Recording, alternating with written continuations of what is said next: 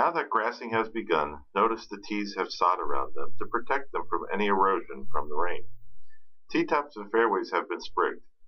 Sprigging allows the grass to grow in evenly at a lower cost than sodding.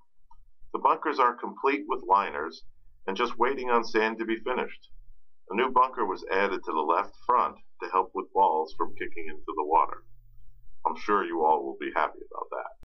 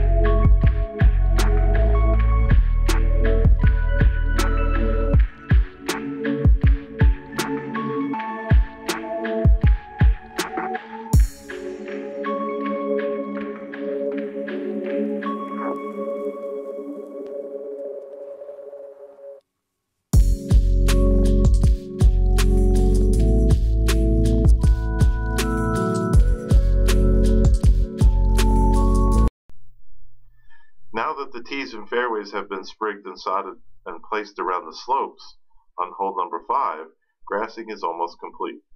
Notice the first left bunker has been removed. The slope leading to the right first bunker has been lowered so balls will not kick into the bunkers anymore. Most of your prayers have been answered.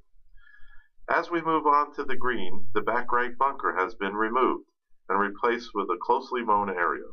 The big hump in the middle of the green has been lowered to allow us many more pin positions. The 2 left greenside bunkers have been made smaller.